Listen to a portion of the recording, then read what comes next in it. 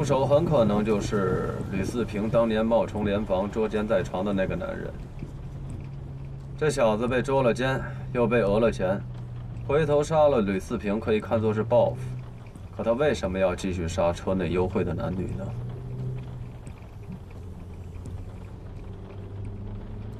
周队，能麻烦您开下灯吗？我想再看看案卷。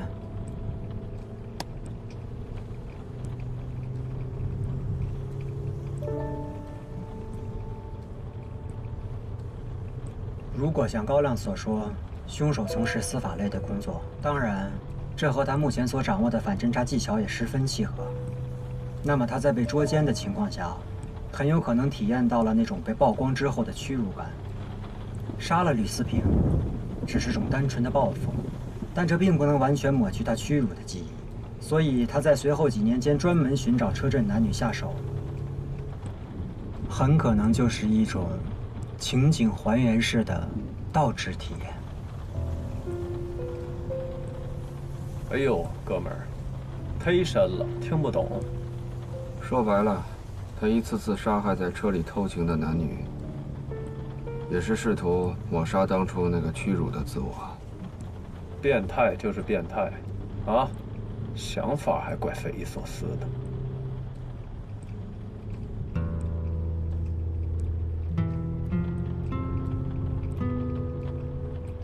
呀，这都7点多了，咱们回队里之前先在外面吃个饭吧。没问题啊，想去哪儿？长风这边我不熟，关队有什么推荐吗？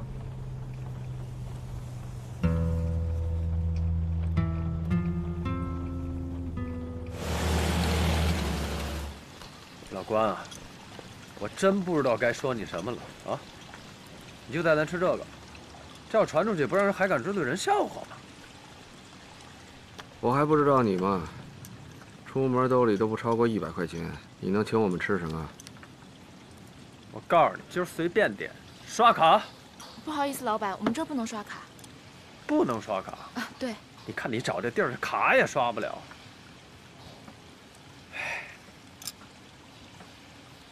啊，你们先点着菜，我上个洗手间。哎，不是老关，周队。哎。 不能刷卡，可以用支付宝，大店小馆都可以。啊，对，有啊，值。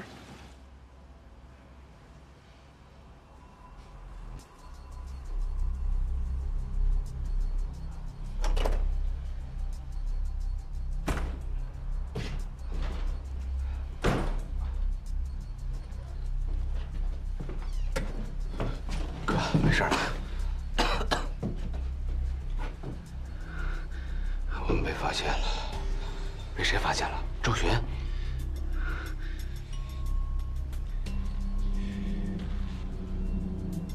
寒冰，那个寒冰识破我们了。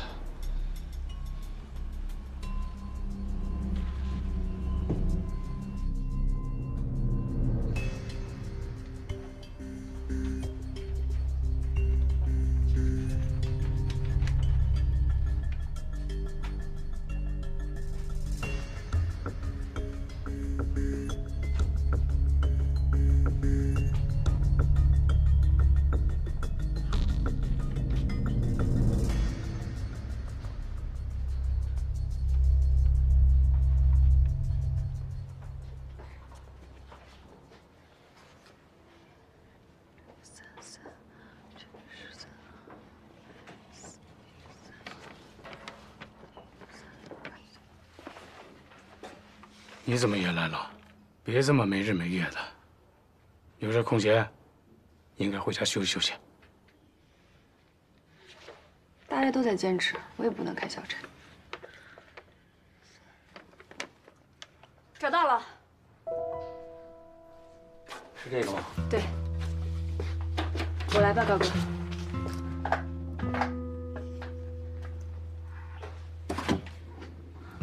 让一下。 应该就是他了。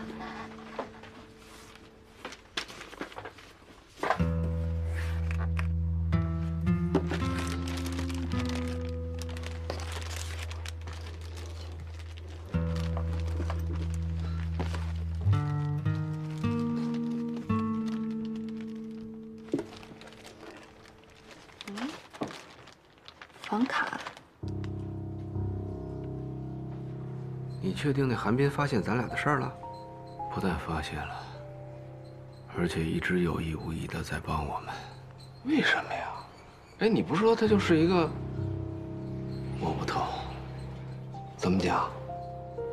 虽然从犯罪心理的侧写理论中，刑侦人员可以模仿罪犯的思维结构的方法是存在的，但是杀了吕思平只是种单纯的报复，但这并不能完全抹去他屈辱的记忆，所以他在随后几年间专门寻找车震男女下手，很可能就是一种情景还原式的倒置体验。在实际的侦破过程当中，完全纯粹的站在主观的立场出发，揣测某种反社会人格的思维模式，其实是很难实现的。这你不也能做到吗？常年在一线工作的刑警，如果具备比较前沿的学术水平，是可以实现这一点，但他也要经过非常严谨的推测和理论。但是他不一样，他完成的太过轻松，太过写意了啊！你的意思是说，他完全就是本能的思维？那这个韩冰跟那个变态杀手属于一种人？不知道，总觉得他很难猜测。我们可以不特意提防他，但千万不能放松警惕。对了，有个事儿我一直忘了问你。媒体知道破窗器的事儿，是你透露给董涵的吗？我说哥呀，你怎么就不相信我呀？我告诉你啊，别说什么破窗器，我什么都没向那个董涵透露。哎，你要不信的话，那天我们俩聊天的时候，刘音就在吧台，要不你去问他。如果不是你跟他说的，那知道这个事儿的人就只有……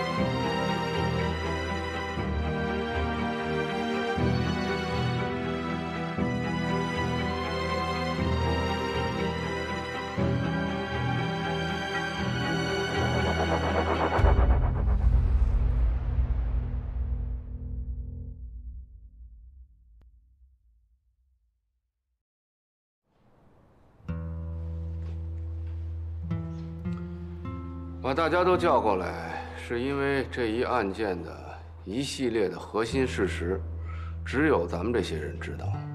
我想郑重地问一下在座的各位，你们一定要诚实地回答我。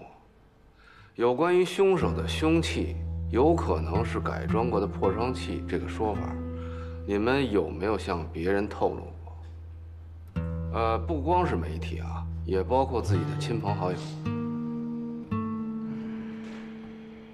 这一天天的加班都加疯了，都没时间见什么亲朋好友，能跟谁说呀？如果没有的话，我可以告诉大家，知道这件事的，除了我们，就只有凶手本人了。这就是说，凶手故意对外散布案件细节，吸引其他的凶手模仿作案。不管这是不是他的动机，但从最终的结果来看，他确实达到了目的。我查了一下，媒体方面最早报道破窗器细节的，应该就是京港头条的网站新闻上。也就是说，凶手很可能是通过某种途径，跟这家媒体的工作人员取得了联系，把信息传达给了他们。老刘，把董记者请来吧。行了，没事了，散了。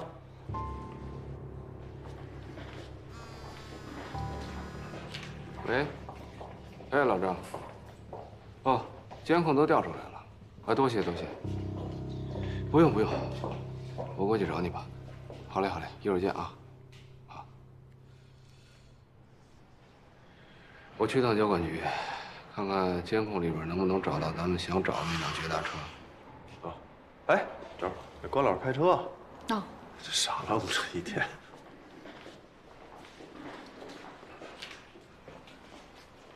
哎，不是你跟你们队里人说过吗？哦，对。那天给你的资料看了吗？啊，看了。亚楠，我替他谢谢你。不过这个案子好多人盯着呢，你尽量别搅进来啊。2份都看了吗？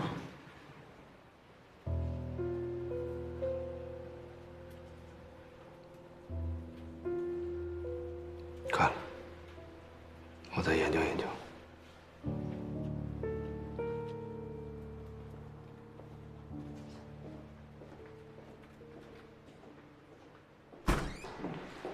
行吧，董局长。嗨，董记者，那个实在是不好意思啊，之前多有冒犯。其实话说回来，我不是凶手，你也不是杀人犯，我们都是站在犯罪的对立面，应该属于同一阵营啊。啊，坐下谈。来，坐。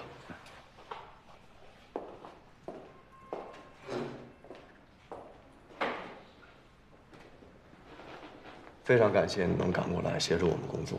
这次我们想找你核实的情况，关系到能否将凶手缉拿归案。周队长，我们做媒体工作的有自己奉行的原则，但心里面跟你们一样，都希望能够抓到凶手。只要对破案有帮助，我们一定尽力。那先感谢了啊。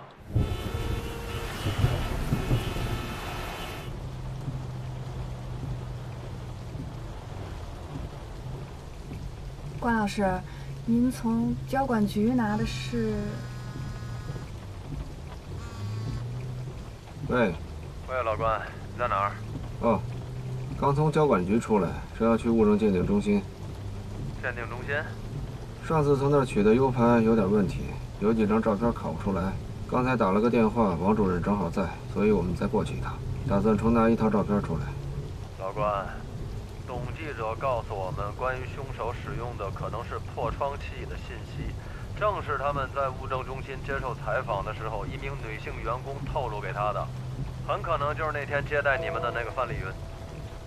难道说，就算范丽云不是凶手，他也一定会和凶手有某种关联。现在他手机关机了，我们查到了他的住处，正在去他家的路上。我们现在要不要马上过去？不用。你正好通过王主任了解一下这个范丽云的信息，咱们保持联系。好。找到真凶了。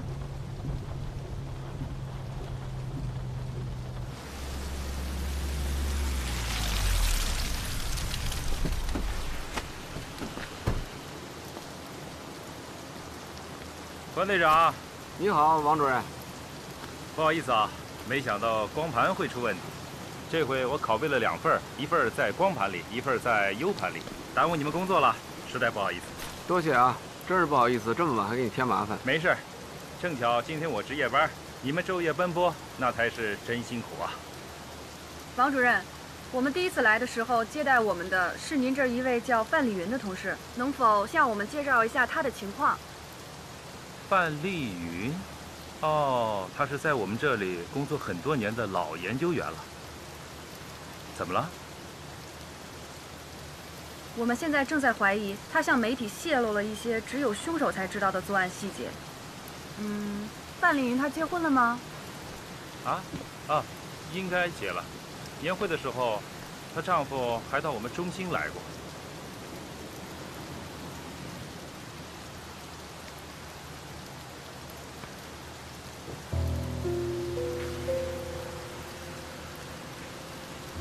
王主任，这辆捷达是您的车吗？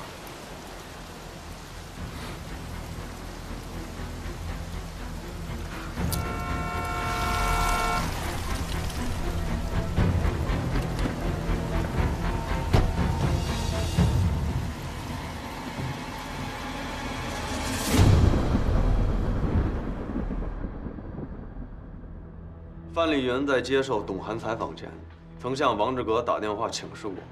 王志革告诉他，可以把警方告诉鉴定中心的案件细节透露给媒体。据范丽云透露，王志革在工作当中对员工几乎是强迫性的规定，包括物品摆放的位置、垃圾的处理，还有文件的排序，甚至是电脑文档的编号。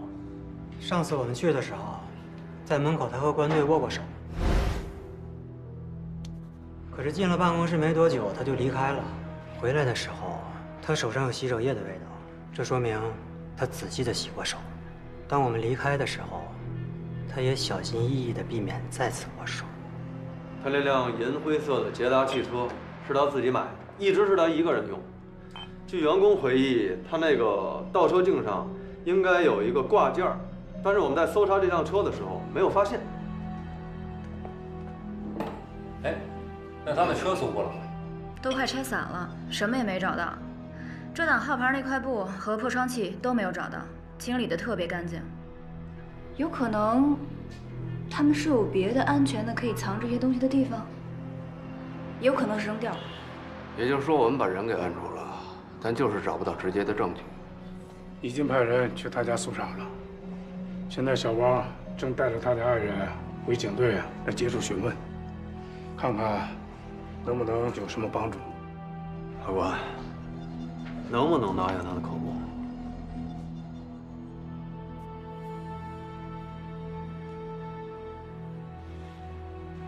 王志革属于有较强反侦查能力的暴力型罪犯，在抓捕现场，他既没有逃匿，也没有拒捕，长期从事鉴定的工作。他很清楚，即便我们控制了嫌疑范围，控制住他，他也没留下任何可能会给自己定罪的证据。不管怎么说，我们还能扣押他48个小时。老郑，这点小事儿就交给我吧。行，给你个机会。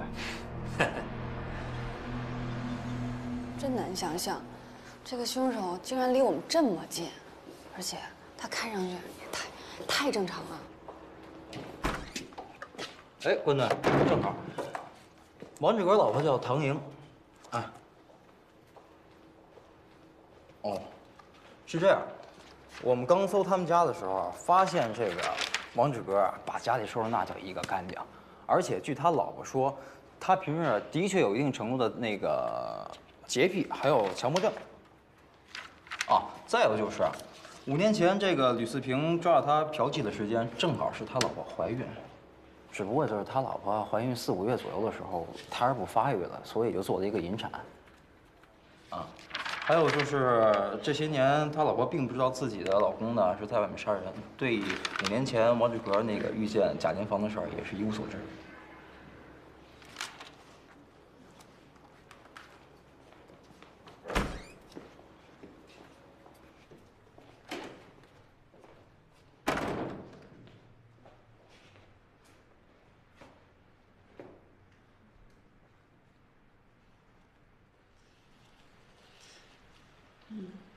这么多年来，您从来没有发现您丈夫有什么异常之处吗？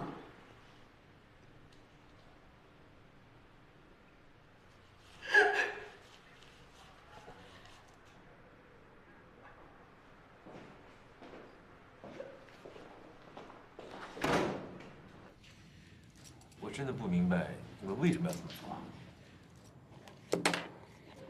除了一直不停重复这句话，你就不会说点别的？你让范丽云透露给记者的信息，只有凶手才知道。事到如今了，大老爷们做事儿，敢做敢当啊！无端揣测凶手使用的凶器是我不对，啊，把案情透露给记者也确实欠考虑，但是这都不算是犯罪吧？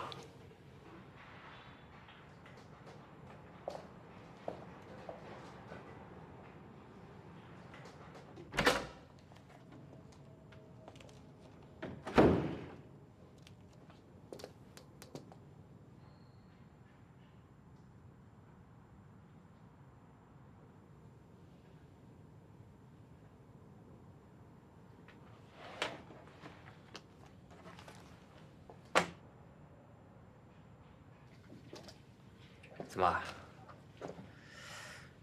老婆一怀孕就管不住自己了啊？不过我也奇怪了，你说像你这么爱干净的男人，怎么能受得了那种脏兮兮的女人呢？啊？哎呀，你不要以为你可以逍遥法外，我告诉你啊，我们还会找到自由行酒店的员工，让他们指证你。我们还会调取全金港所有的监控，到时候一定会找到跟你有关联的视频。你的路已经走到尽头了，我不会给你任何无谓的希望啊！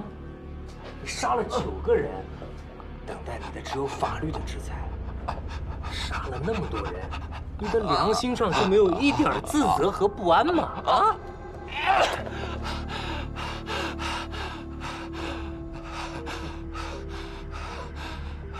怎么受不了别人碰你啊？我告诉你，一会儿我们就把你从这儿带走，送到看守所。到时候你就会发现，在那里有几十个人、上百只手在等着你，你迟早会招着你。嗯。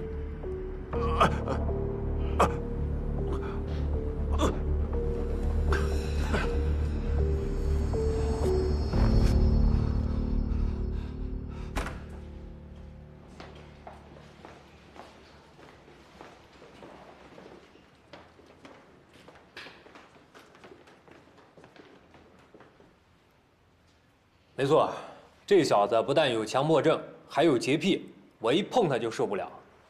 估计在看守所里边待48个小时，他应该扛不住。我可没你这么乐观。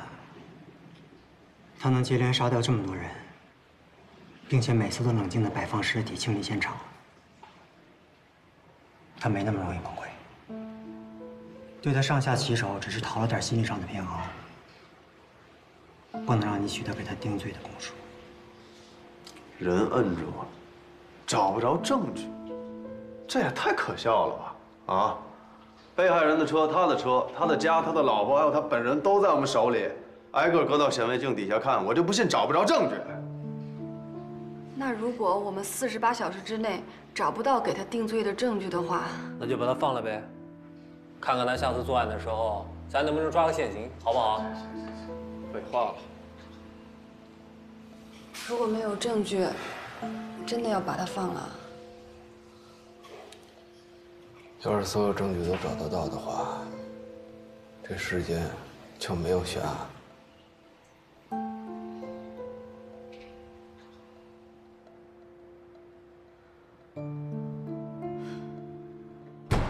收工吧。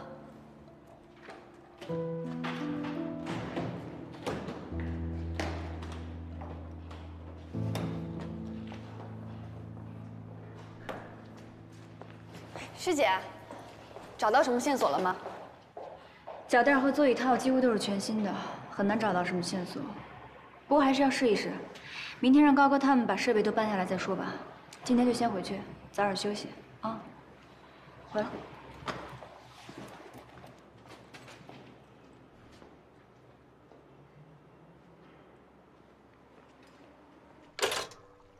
找不到证据，我这点能耐可没戏。下次你去的时候，看看能不能给人带点惊喜啊！你不是审人挺有一套的吗？像王志革这种在作案之后还可以一丝不苟清理现场、摆放尸体的暴力型罪犯，心理防范机制一定很健全。想要拿到他的口供，希望很渺茫。你跟韩冰才是孪生兄弟吧？他也这么说，几乎连词儿都没变。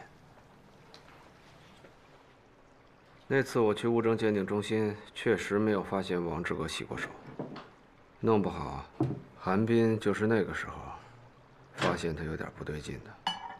这大概也正好可以解释他为什么不戳穿我们。怎么讲？他在看戏。看戏？对，看戏。无论是王志革还是我们，他都在看戏。他似乎更愿意置身事外，做一个旁观者。你们这些神人啊，我真是摸不透啊。哎，对了，亚楠上次说给了你2份报告，你怎么没给我看啊？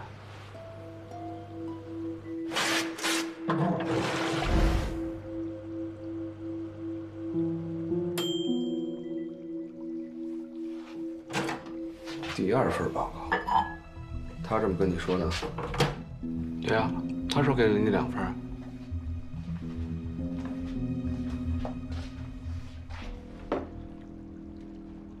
看来他是在试探我们。试探？他只给过我1份，却跟你说2份，就是想看你的反应。他应该已经开始怀疑我们了。那现在既然里头都穿帮了，要不就跟他摊牌吧？在他挑明之前，这个戏还得演下去。多一个人知道，就会添很多不必要的麻烦。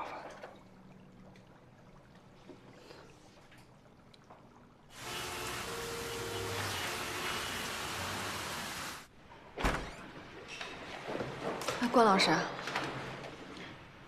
海港支队的人呢？昨儿把王志革送进看守所，今儿得把他押回来。老赵怕路上有什么闪失，亲自押车去了。剩下的人都忙活着找证据呢。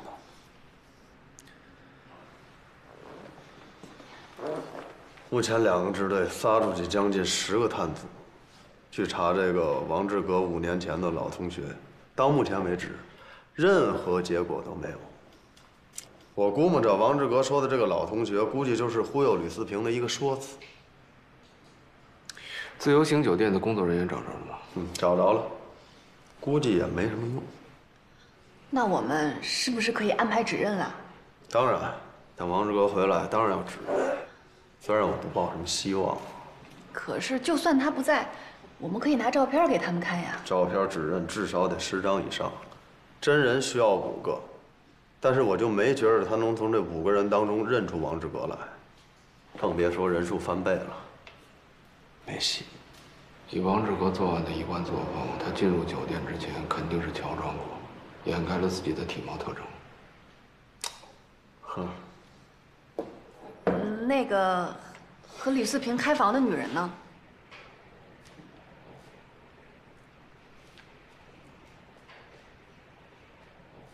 是不是唯一可能认识那个女人的吕四平已经死了？找到她就更没有希望了。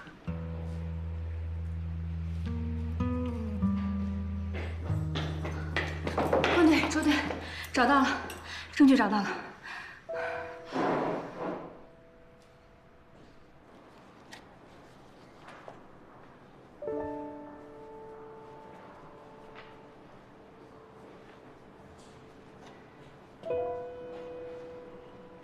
织物残留。对，我们在驾驶席的脚垫背面找到的。这是21支精梳纯棉线，跟长矮内裤的材质一模一样。而且您看这儿，还有血迹。DNA 的提取和对比需要时间，不过从血型上来看，血型上和长矮一致。齐活，这回定死就是这孙子了。看样还赖。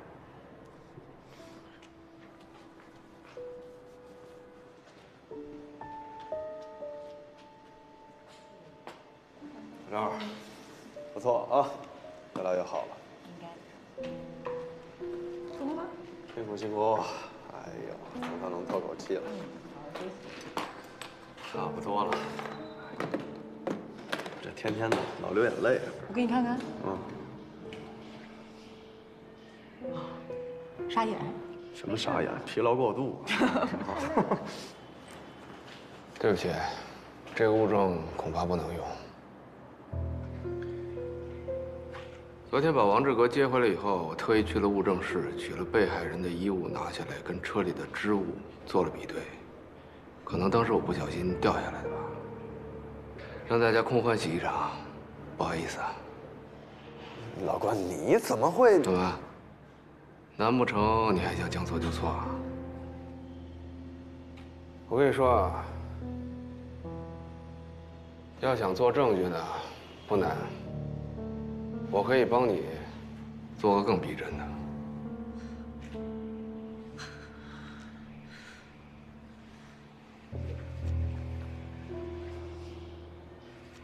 我没听错吧？什么玩意儿啊？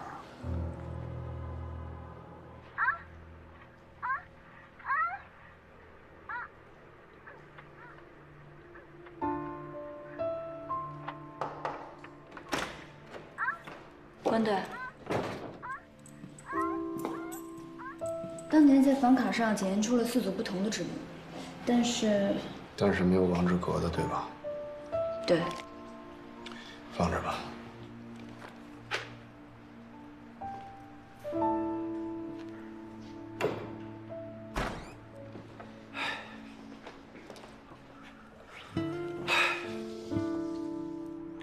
服务员做过指认了吗？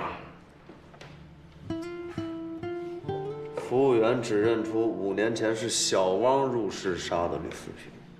哎，要不是王志格在押，我还真有心把小汪送进去。哎，没关系啊，咱们还有1天的时间，海港支队所有的人都撒出去了，找那个和王志格搞破鞋的女人，没准啊，抓到她又能怎么样呢？啊？不是，你找到的话，就可以问明白他们和吕四平之间的关联，然后我们就可以，然后就能证明是他杀了吕四平，还有其余那4段。那我们总得干点什么吧？啊，老关。对了，老关，你跟我说实话啊，你确定那个线头是你昨天不小心掉在车里的？你确定为了给他定罪可以不择手段吗？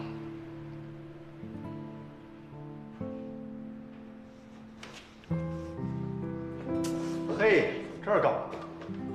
吓人服了。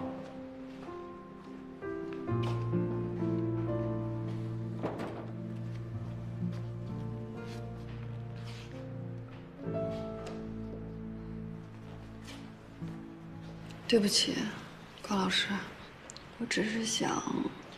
你有没有想过，如果我们用这种方式给他定罪，万一有一天，我是说万一，我们发现真凶不是他，那该怎么办？可是关老师，您昨天不是说……我说过我会给他定罪，但要通过正确的方式以及合法的途径。王志格是个比较少见的个案，他之所以能多年连环作案，很大程度得益于他参与物证鉴定工作所完善的反侦查能力。但洛克尔物质交换定律告诉我们，只要进出犯罪现场，就一定会发生犯罪人与案发现场之间的物质交换，他也不例外。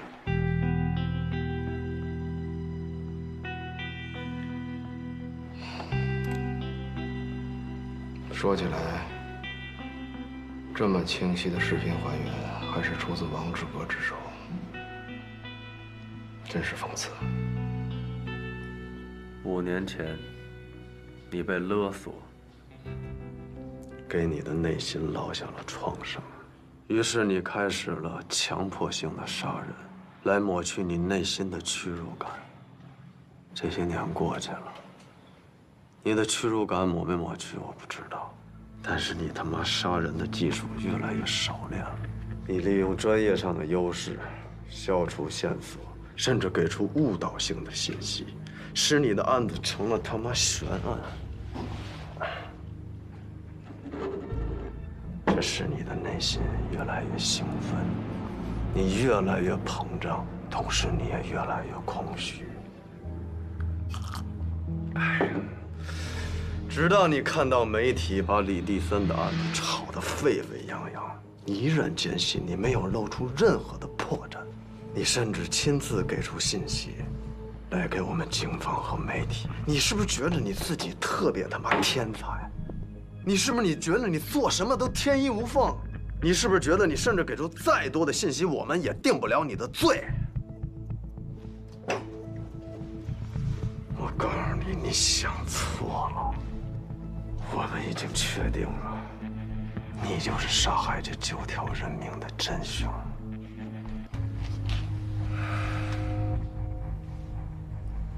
趣的。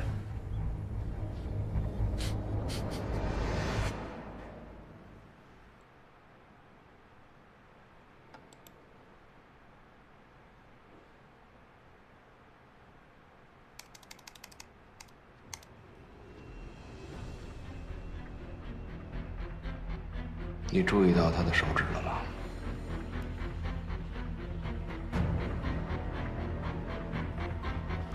这是什么？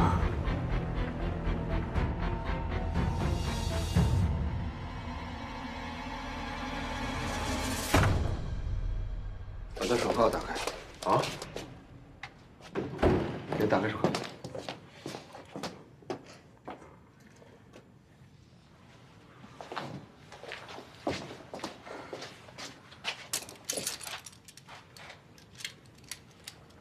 轻点，轻点。废他妈什么话！谢谢关队长啊！按住他左手。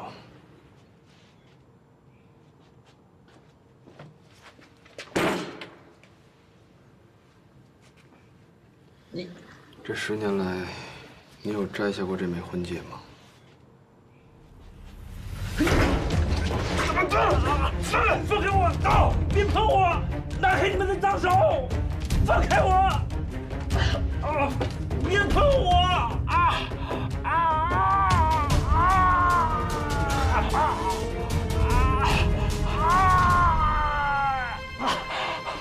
好像也没有什么血迹残留。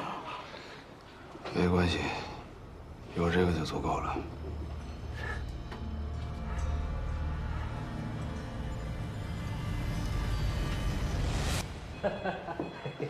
这个啊！哎呀，干得漂亮啊！戒指内圈里面有被害人的血迹，这证据啊，再次是不过了。市局那边给我来过电话，对咱们专案组的效率啊非常满意。说实在的，关队啊，看来你想走啊，也走不成了。哟，总记者来了。老刘，还是你接待一下啊，确保董记者在京港头条第一时间发表案件的新闻。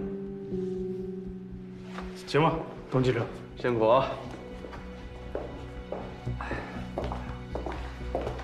压力就是动力，能这么快破案，真的感谢你们了。这可是我们集体荣誉啊！你得如实报道啊！这次啊，能有机会和您一块办案，我赵新成真是受益匪浅啊！希望今后啊，咱们能常来常往啊！客气。这次跟关队学到了很多，谢谢。该说谢谢的人是我，以后有事多联系。再联络。那行，老郑，咱们先撤了啊！哎，别撤，一块吃个庆功宴啊！哎，老关，你放心，我一定会在专案报告上把你从头到尾捧得像朵花一样。而且老刘说了，市局对你这次在专案中的作用一直都是有了解的，所以态度缓和了很多。董记者也答应咱们在舆论上支持啊，完美。走，吃饭。再等一下吧。还等谁啊？再等一个推测。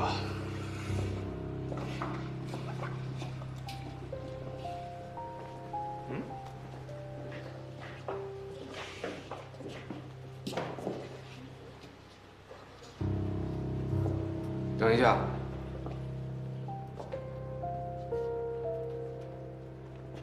唐女士。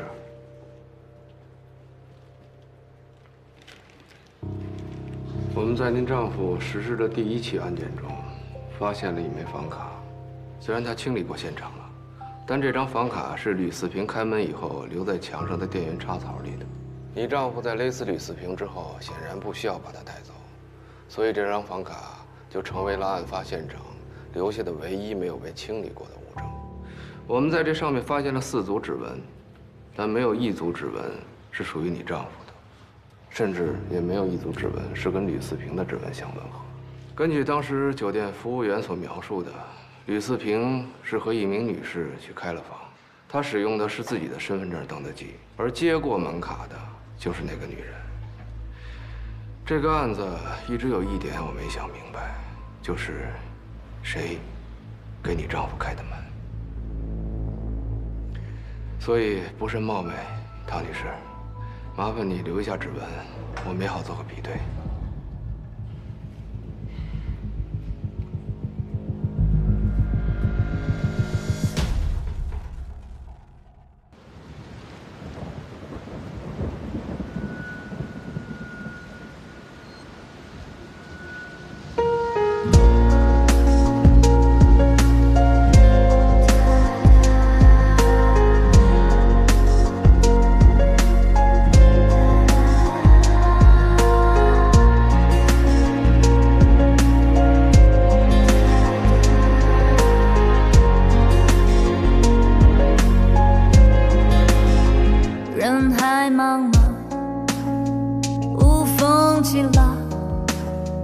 暗潮汹涌，此消彼长，春暖秋凉，别来无恙。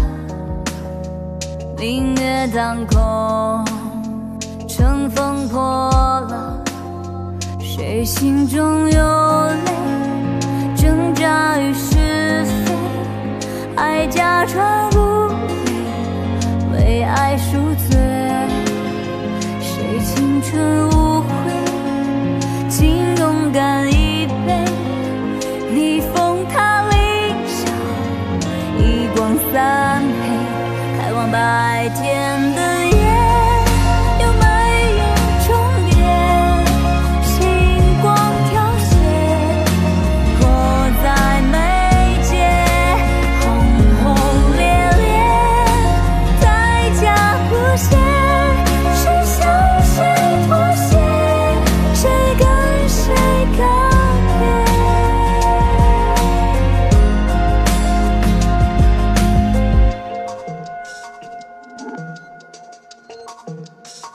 人海茫茫，无风起浪，暗潮汹涌，此消彼长，春暖秋凉，别来无恙。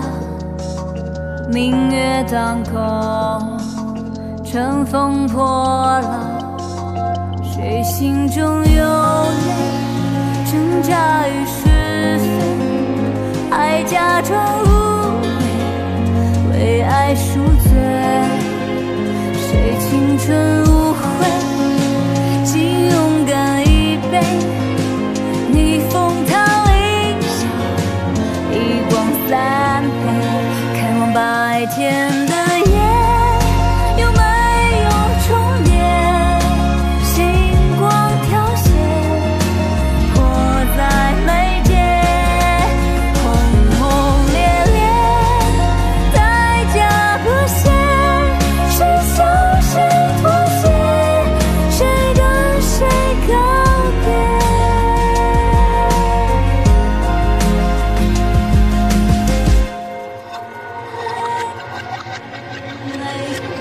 白天的夜，有没有终点？